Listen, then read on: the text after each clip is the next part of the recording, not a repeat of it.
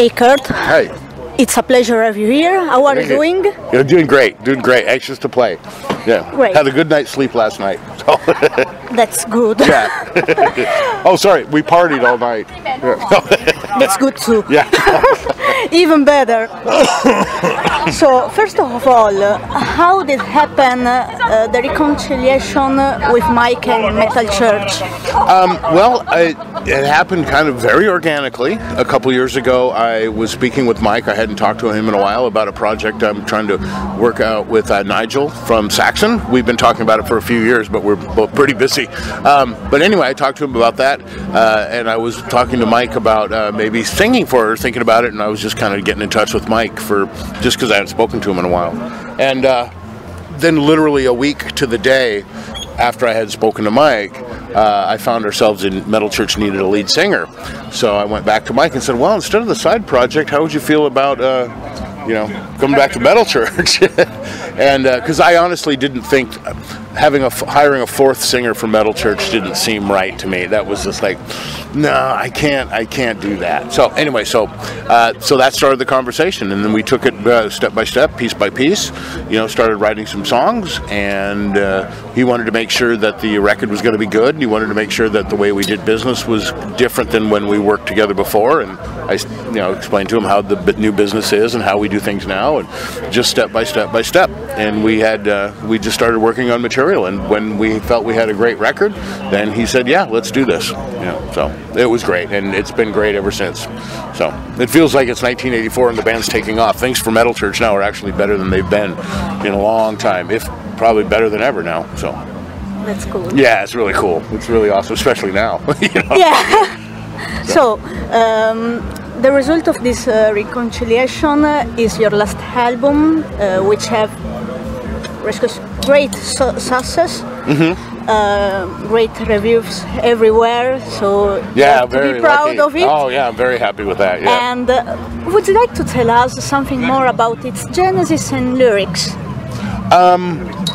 Well, the genesis, like I said, just was just piece by piece. Mike started writing songs, and we had no record company pressure, which is something that we wanted differently than the last time. We had nobody else other than the band influencing our songs and our process, and doing it that way. The songs were done when we felt they were done. The record was done when we felt it was done. So the process was very organic, and that was one thing that was really important to make sure that it came out the way we wanted to. So the lyrics on this particular record, Metal Church has never done the satanic thing, and I'm not a fan of that whole thing. So we definitely didn't want to do that. We have always been kind of social conscious type of thing. So, but this record we wanted to take a little bit different approach lyrically, where it was more lyrical rather than so on point, rather than, well, this song is about this song is about this song is about this. We just kind of wanted some sing phrases and things that sang well, so they'd be more musical.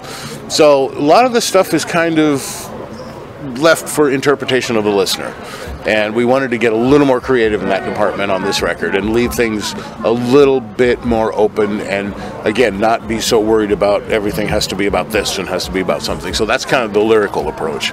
Musical, it was just we wanted to have it to be traditional heavy metal, just what Metal Church is known for, but lyrically we wanted to take a little bit different approach. Yeah. Good. So how has been the reaction of your fans during the live show? Oh, it's great. It's been amazing. I mean, it's great. And having Mike on stage, and he brings a whole new energy and a whole different type of energy to the band, too.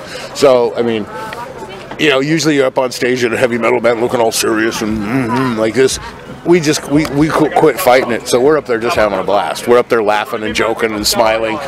And the audience, after a little while, they start picking up on that and going, oh yeah, woo, this is fun. Everybody's smiling, and that's kind of what we want to do. We don't, we want everybody to have fun and smile, have a good time. Yeah. That's music. That's what it's for. It's not to be serious. It must be death and black and blah, So yeah, I get it. That's all fine and dandy, but that's not us. Yeah, we're having fun. We're happy to be playing. We're grateful to be playing, and it's just a really good time in our lives right now. So we want to share. We want to be able to perform that way. Yeah. And today you are playing here at Porispere, and tomorrow you are going to play at the legendary festival Wacken. Wacken, yeah. What are you expecting from it? From Wacken? Yeah. Well, I'm expecting a big sea of muddy people, usually because it usually rains. You know, I think it's going to be really good for this band at this point in our career to play that, you know, in that crowd. And I think the crowd's going to like it too. They're going to see Metal Church in the, you know, a very good version of the band now, a version of the band that we're very proud of. And a version of the band that I think they're going to really enjoy, you know, and I think we're going to be a good addition to the lineup for Wacken tomorrow.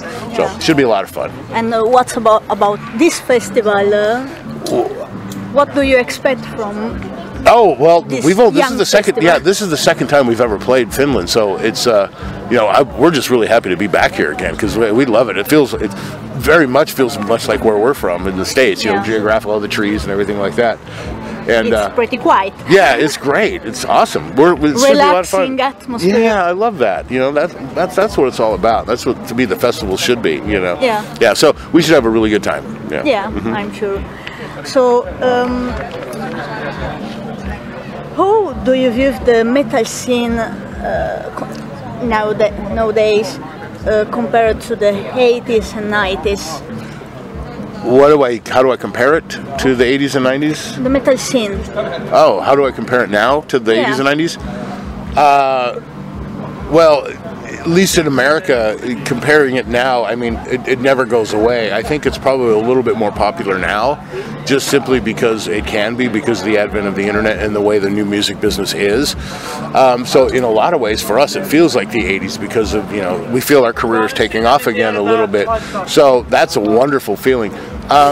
The 90s didn't pay a lot of attention to it, so I don't even know. It was a really bad time for music. But it was, I don't know, I would have to say that there's a lot of comparisons to the 80s other than the fact that it's not a major label record company MTV driven. Yeah. Now it's driven by fans, which is the way it should be. Yeah. So, now it's more easy also to know other bands. Mm-hmm. Yep, exactly. Before it was hard if you don't know someone that listened to this band, or if the band doesn't open a gig. Right. Yep. You can't know the band. Exactly. Now it's more easy. Yeah, exactly. So it's direct artist to fans. From our state of, you know, our point of view, it's great. You know, there's a lot of corporate, you know, kind of stuff that's been eliminated out of the business, which is great for us. You know, because we just make the records ourselves and just do it ourselves. Yeah. If you have to choose a band as representative for the last decade of metal, which one could be, in your opinion? To represent what the new metal is, or my favorite, or both. I don't know. I honestly don't have an answer for who would be a good representation of it because there's so many, and again, because of the industry, there's so many different genres that is all happening at the same time. It's hard to choose one. Yeah, I couldn't do it. But my favorite metal band now, I don't know if they're metal, but well, they're certainly not metal. A couple of my favorite bands. I have a couple current bands. Blackberry Smoke is one of my favorite bands, and The Darkness is one of my favorite bands. Neither one of them are really particularly metal. I do think Anthrax's last couple of records is their best work. I think they're doing great. Their new album is awesome. You know, Megadeth's last record is great. So, you know, our peers and all these other bands are doing great work now. You know, and it's just a really good time. You know. Good. So, after the summer, you are going to play around the United States with Megadeth. What do you expect about this tour, and what's your plan for the future? Well, the tour is obviously the next thing. We have a couple surprises in the works right now that when we get home we're going to be working on, and then we. The Megadeth tour is going to be great for us to get out on, get out of the club scene for a while. Not the clubs are bad, but get on it, get out there and do that kind of circuit, which is going to be really good. So that we're very excited about, and very, very blessed and very lucky to be, things be going that well. Yeah. And then I've just started writing material for the new record. Cool. And the Presto Ballet, my other progressive rock band, has a new album coming out in November. Okay.